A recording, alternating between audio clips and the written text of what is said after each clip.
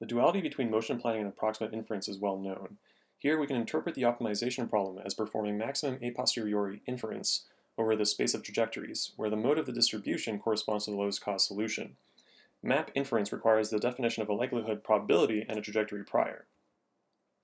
One prominent example of this paradigm is Gaussian process motion planning, or GPMP. A prior over trajectories is defined as a Gaussian process, which encodes smooth system dynamics. Continuous trajectories are parameterized by a discrete set of support states denoted by theta. However, the posterior distribution may be multimodal, often due to a non-convex cost function, such as the presence of obstacles. In this case, we can define a variational inference objective to capture relevant modes. This seeks to approximate the entire posterior distribution by minimizing the reverse KL divergence between a proposal distribution Q and the target posterior. This can also be shown to be equivalent to an entropy regularized motion planning problem. Recovering the optimal distribution can provide a source of experts for imitation learning approaches and approximate value functions for model-based RL algorithms.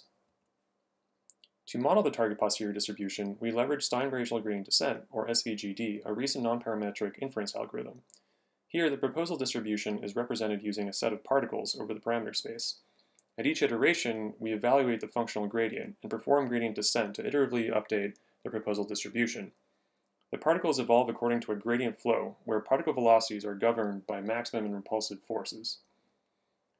This drives particles towards regions of high probability, and the repulsive term pushes them apart to avoid mode collapse and promotes particle diversity. Our algorithm, SVGMP, modifies Stein particle gradient descent to account for local geometry in the planning problem. We compute the Hessian for each particle in batch, which is then used to construct a positive definite metric. This allows us to incorporate average curvature into the kernel to scale interparticle distances, and also acts as a preconditioner to the SVGD gradient, resulting in a Gauss-Newton-like update. As in GPMP2, the posterior distribution is represented as a factor graph, with local costs represented as individual unary or binary factors. As a result, the metric is sparse block diagonal and can be efficiently inverted for the update step. We test this approach on a 7 degree of freedom manipulator, where the robot must place the green cup at the red goal while avoiding the 3 obstacles. We initialize the motion plans by randomly sampling from the GP prior and perform iterative updates until convergence.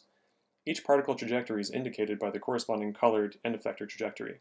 Green lines signify lower cost trajectories, whereas red denotes higher cost.